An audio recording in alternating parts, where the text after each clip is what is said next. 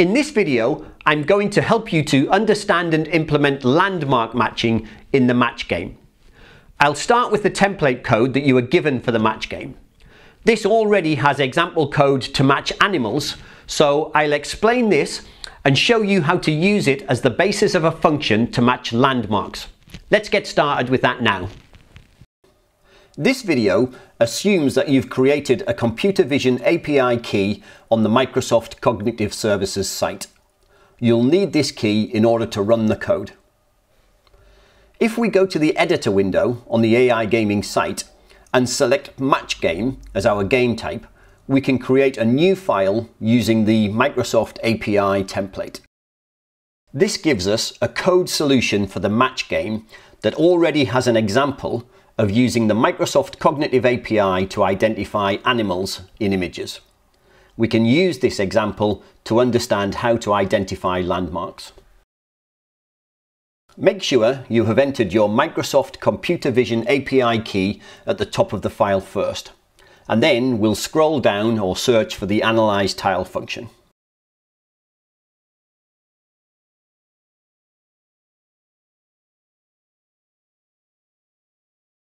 This is the function where we use the Microsoft Cognitive API to analyze the tile image and where we determine if the image is an animal, a landmark, or some text.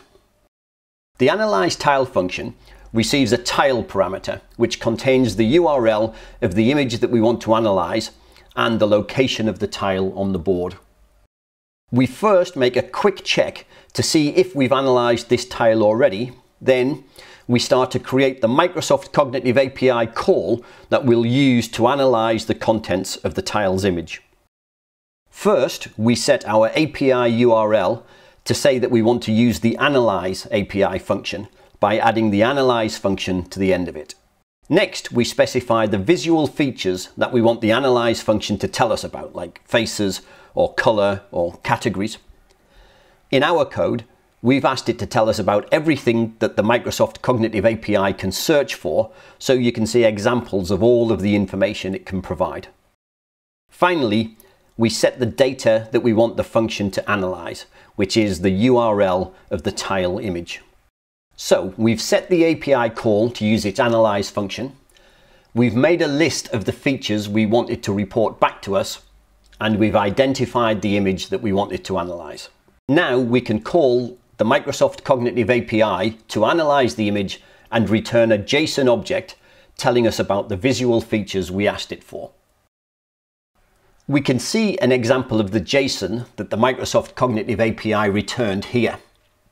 It has sections for each of the visual features that we asked it for: categories, adult information, color information, etc. With this response, we can determine if the tile is an animal, a landmark, or some text. And we do that next, starting with a check to see if the response from the Microsoft Cognitive API contains any information about animals in the image.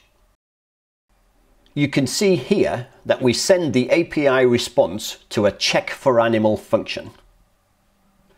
It's this check for animal function that we will use as an example to create our new check for landmark function. If we scroll down or search for that check for animal function, we can see what it does. Firstly, we set up a subject variable. This will be the result of the function, a text string that is the subject of the image. Then we use a loop to search through all of the tags in the tags section of the response JSON. We sort the list of tags into confidence order here. Each tag is checked to see if it contains a name field, and if it does, we check if the value of the name field exists in the list of animals that we are interested in. Let's look at that in the JSON from our example response. Our code takes the tags section of the JSON and looks for each name field.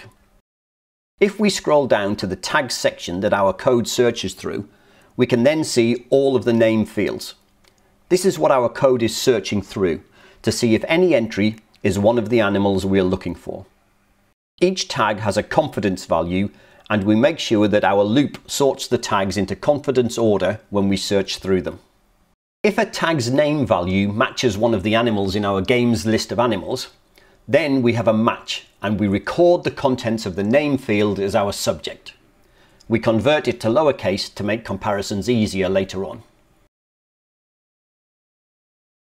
Finally, we print the subject so that we can see the result in the information column of the editor page. And then we break out of the loop that's checking for each tag, as we now have a match, and we return the subject back to our call to check for animal. We can see that if the result of calling check for animal contains a value, we have a successful result, and we set the state of the tile to analyzed, and we store the subject of the tile. If our check for animal function had not found an animal in the tag fields, the result of the check for animal function would have been none, and we would have moved on to the check for landmark function. If we scroll down to the check for landmark function, we can see that this function exists, but only as a placeholder. It always returns none as its result. We need to fill in the logic to analyze the image like we've just seen in the check for animal function, and then search the JSON result for any landmark information. We need to write the equivalent of the for loop that was in the check for animal function. So, as a starting point, let's copy the for loop from the check for animal function and paste it above our return statement. To modify the check for animals code to search for landmarks, we need to know where the landmark information exists in the Microsoft Cognitive API response. You can see in the comments at the start of the check for landmarks function, we've told you exactly where you can find the landmark information. We need to update the code that we've pasted in from the check for animals function to search in this location. Our for loop needs to let us search through each category section that is returned. The categories themselves don't have a confidence value, so we can simplify the for statement and make it look at categories by changing it to the following.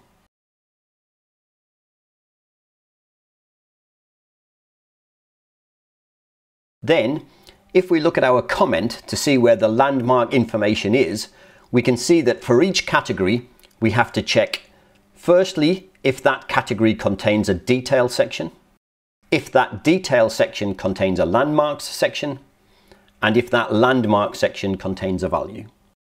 We can change the first line in the for loop to do this.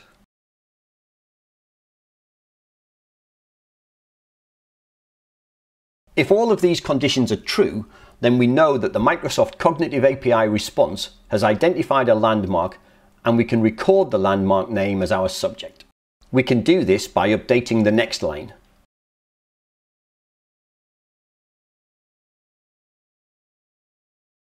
The next line prints this value out, so let's update it to tell us that this is a landmark, not an animal. And finally, we can break out of the loop now that we have found the information that we want and return the value to our calling function analyzeTile. If we return to this call, we can see that just like it did when we checked for animal, if the result is not none, we mark the tile as analyzed and record the landmark subject.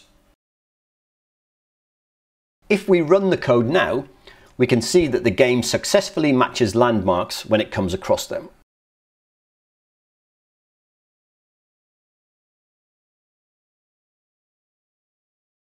We've now successfully added a check to identify images that have landmarks in them. If we carry on from this, then, if we didn't find a landmark, our code would then need to check the tile's image to see if it contains text.